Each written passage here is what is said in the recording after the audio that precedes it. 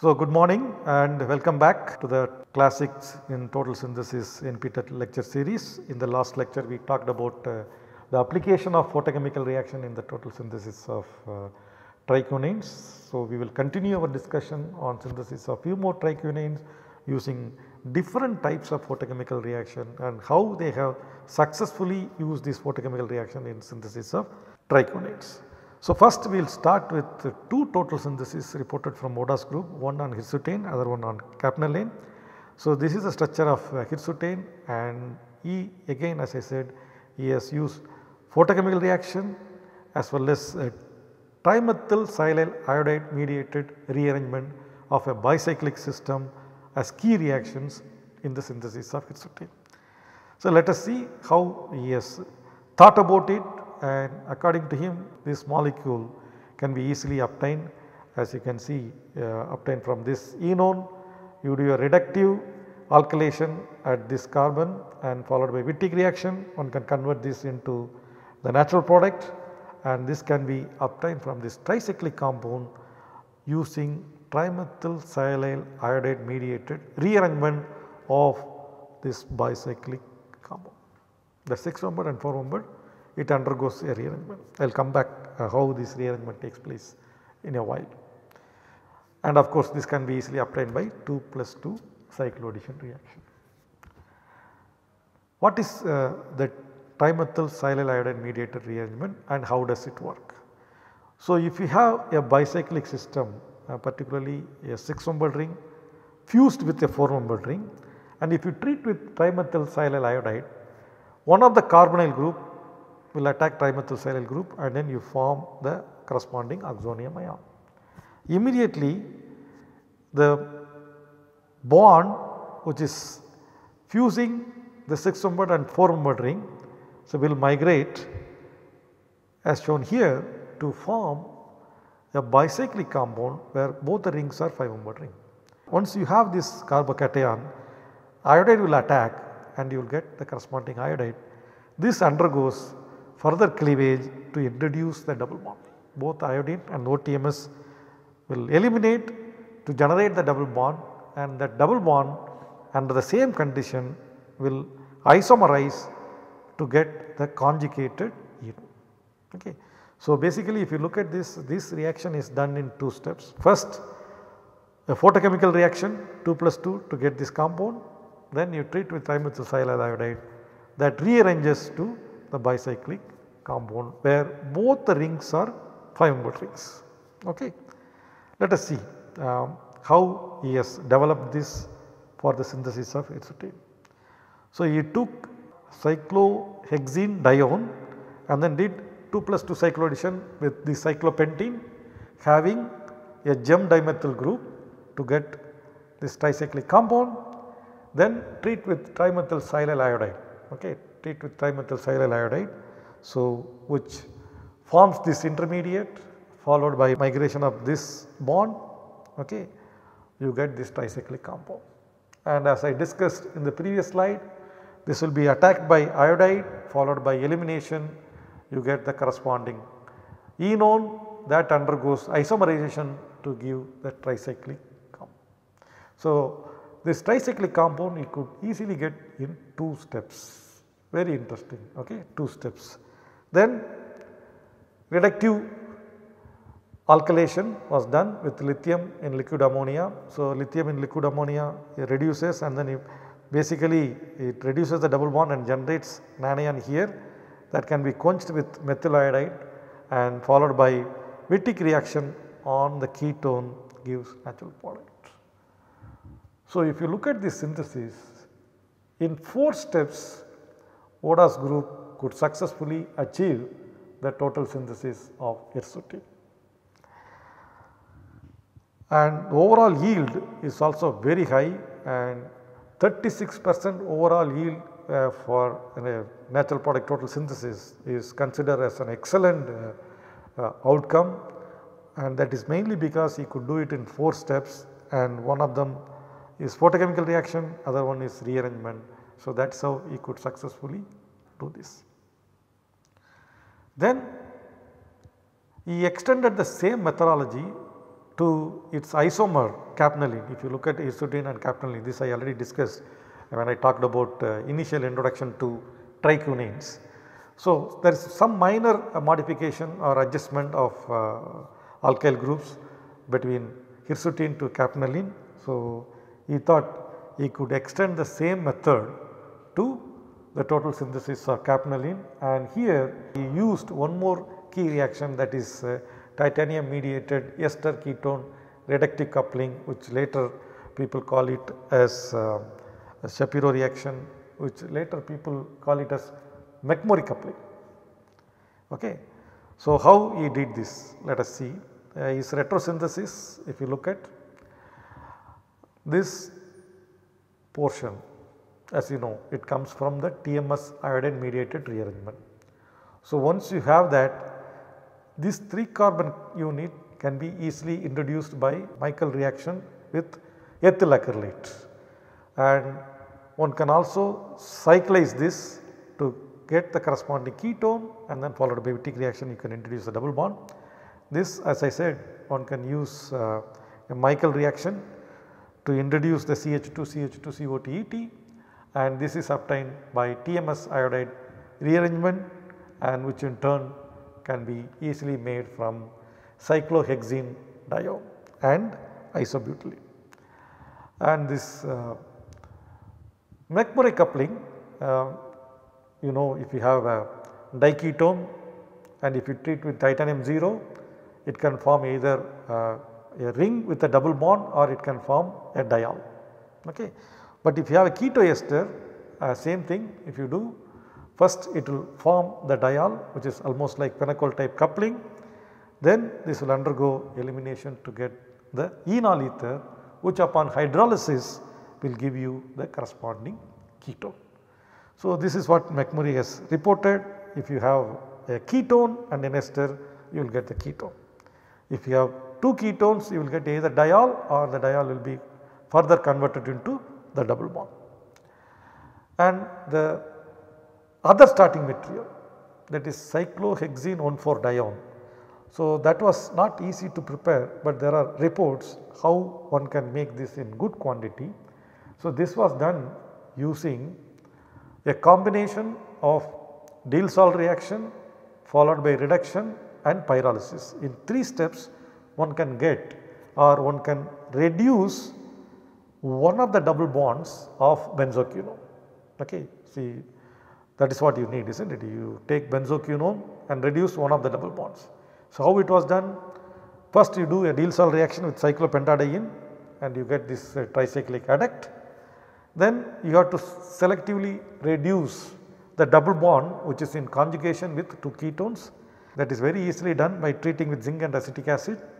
So, now if you do a pyrolysis, if you heat it, okay, if you heat it, it will undergo a retro Diels-Salt reaction, and this also can be done, and if you heat it and then distill, okay. So, while distillation under reduced pressure also one can do the same thing, that is pyrolysis, that is retro 2 plus 2, okay. Retro 2 plus 2 will give you the cyclohexene 1,4-dione plus cyclopentadiene, okay.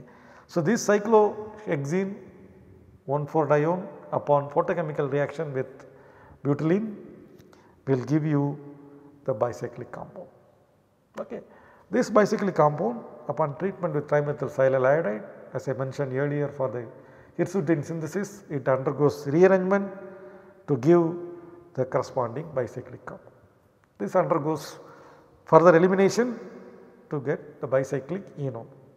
Once you have this bicyclic enone, then one can do the Michael addition product. For that, first introduce a CHO, that is normally done by treating with sodium hydride and quenching with ethyl formate. You introduce the aldehyde, then you do the Michael addition. So, Michael addition is done with triethylamine and ethyl acrylate, and after the Michael addition, this aldehyde also undergoes a sort of retroclason to give only the Michael addition product. Aldehyde is easily removed.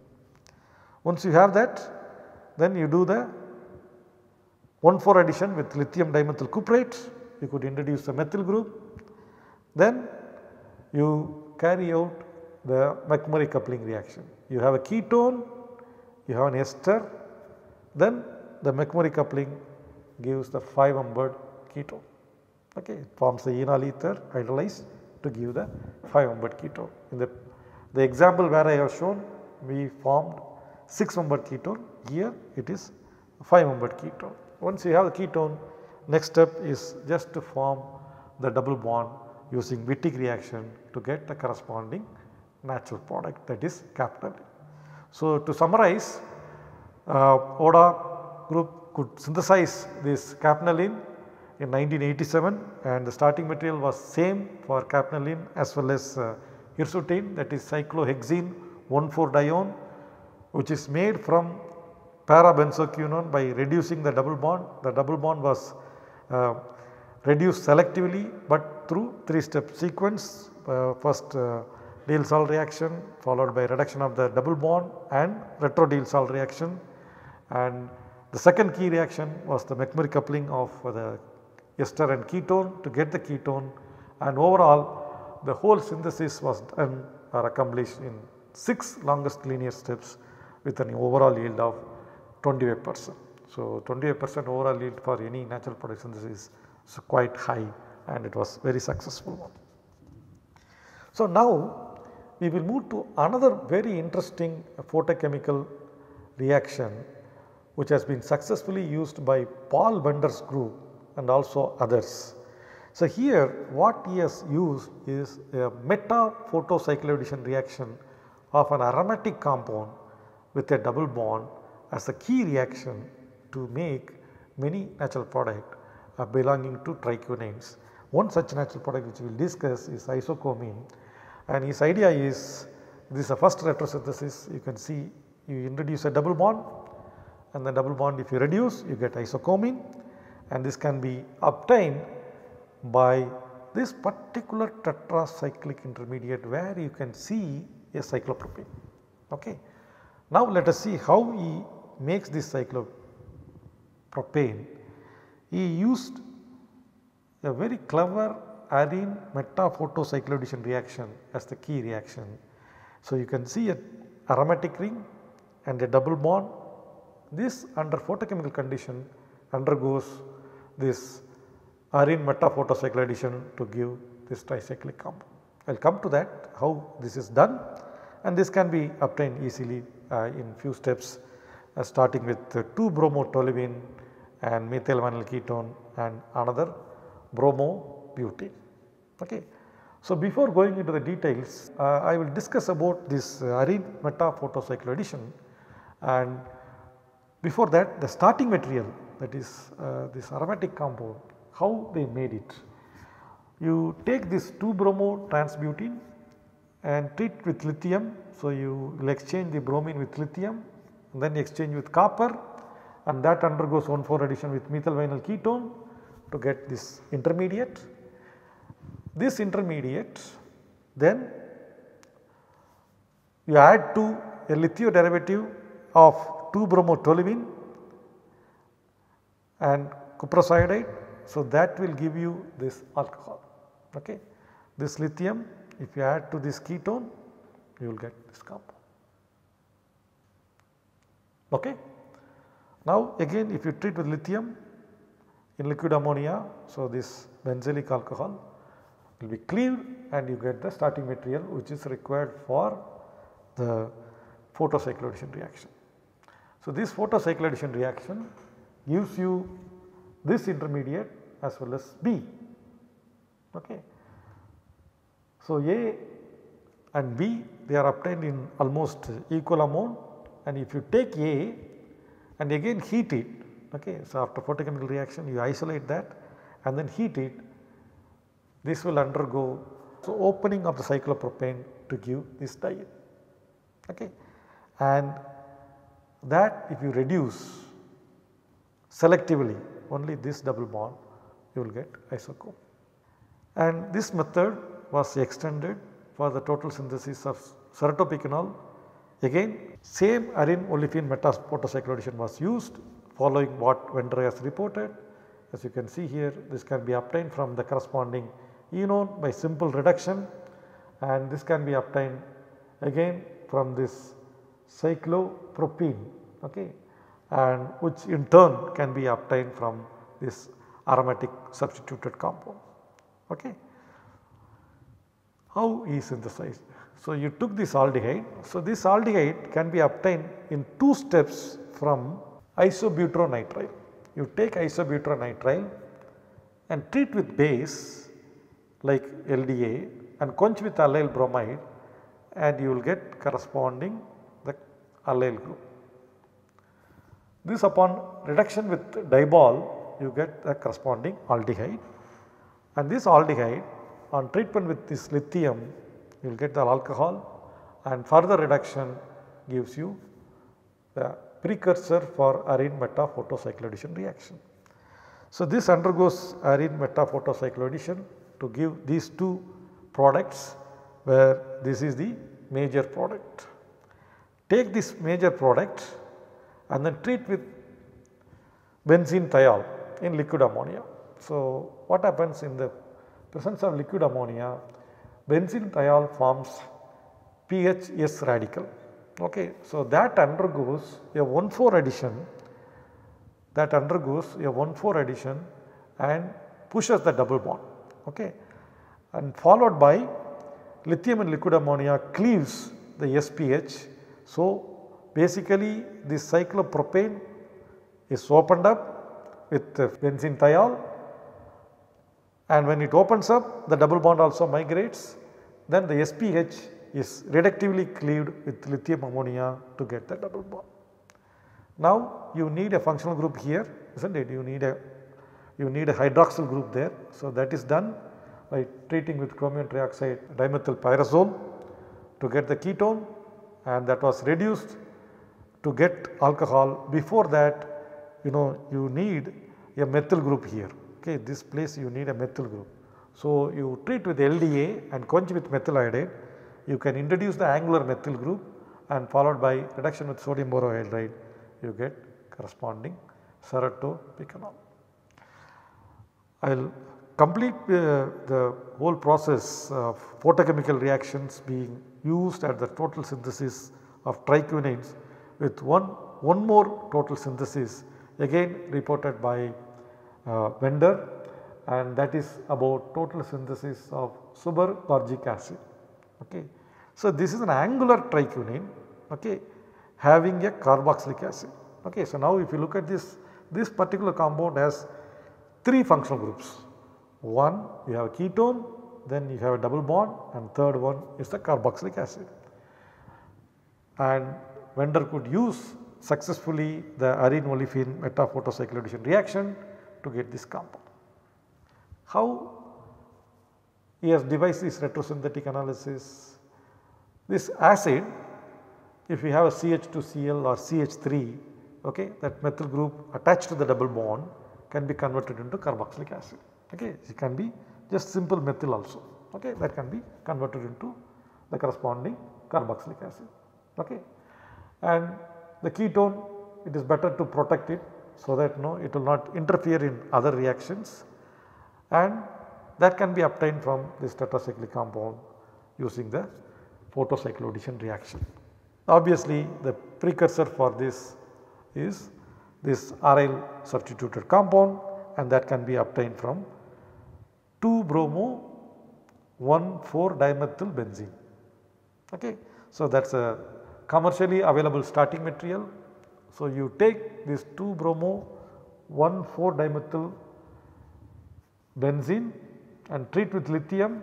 So, you exchange this with lithium and then add this aldehyde. Okay. So, this aldehyde also quite easy to make. You have to think about using Claisen rearrangement. This is an exercise, think about it. If you use a Claisen rearrangement, you will get this aldehyde. Then you will get this benzylic alcohol, oxidize this benzylic alcohol with PCC to get ketone, then protect this ketone as the corresponding ketone. Then do the key meta photocycloaddition reaction that gives a mixture of these two. One is the linear triquinane, other one is the angular triquinane one.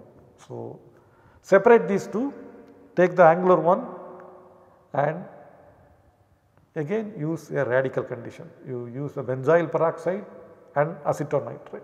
Benzyl peroxide and acetonitrile. It forms a sort of benzyl peroxide generates this CH2CN radical, and that undergoes a 1,4 addition, like it attacks this double bond and the double bond migrates and then breaks this. It is almost like 1,4 addition concurrently breaking the cyclopropane. Now you do not need the cyanide, okay, you need methyl group only there. So you can use potassium in 18 crown 6, it will reductively cleave the cyanide and you will get the methyl group. Okay. Now what you need to remove this ketol as well as oxidize the methyl group to corresponding carboxylic acid. So if you treat with MCBBA, there is only one double bond, so the double bond will become the epoxide. You make this epoxide. Now if you treat with base, strong base, okay, you can use LDA or you can use isopropyl cyclohexyl magnesium bromide. So that is a base that will act as a base. Basically what you will get is corresponding allylic alcohol. So basically this will open up the epoxide to get corresponding allylic alcohol. So what you need, as I said, this methyl group should be converted into corresponding carboxylic acid. Okay. So it took little bit more steps than what they would have expected. Then you have to functionalize this here. The double bond should be functionalized, at the same time the double bond has to move here. So this was easily done by treating with thionyl chloride. So what will happen, the double bond will migrate and you will get a corresponding CH2Cl, allyl chloride. So once you have this allyl chloride, so you do treat with silver fluoroborate and DMSO, you get the corresponding aldehyde. Okay. It is a DMSO based reagent. Okay. So that is very easy to oxidize a chloride to corresponding aldehyde. Then phenic oxidation gives the corresponding carboxylic acid. So that is the natural product.